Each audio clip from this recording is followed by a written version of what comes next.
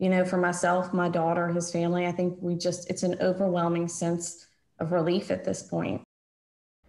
Even without the victim's body, a long-awaited arrest is made in a fatal hit-and-run case. It has been almost 8 weeks since a hit-and-run driver sent construction worker Brady Ortego falling off the Hale Boggs Bridge. And while his body is still missing in the Mississippi River today, there was finally an arrest. Investigator Mike Perlstein has reported extensively on delays in an arrest, and he broke today's news. Tonight, Mike has an update. These 8 weeks have felt like 8 years. Ever since the driver of this mangled truck sent bridge worker Brady Ortego flying into the river, his widow Adele has been waiting for a phone call from the state police.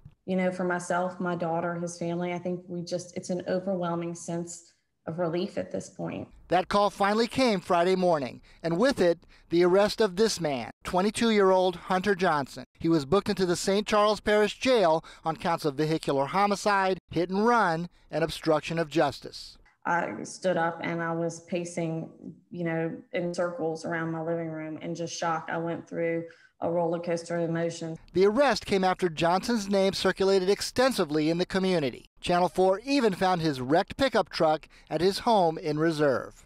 There's no doubt in my mind that the light that your station and the media shone on this case created a greater sense of urgency.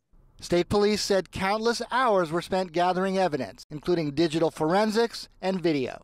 WWL-TV legal analyst Kiva Landrum said the case is tricky because the victim's body has not been recovered and because the driver fled the scene. She said investigators must have developed some other evidence of impairment to make an arrest on the most serious charge, vehicular homicide. And so you have to prove that either they had a blood alcohol level of either 0.08% or higher, or they were under the influence of some type of drugs. While the evidence hasn't yet been revealed, Adele Ortego said she can finally begin a grieving process that had been put on hold.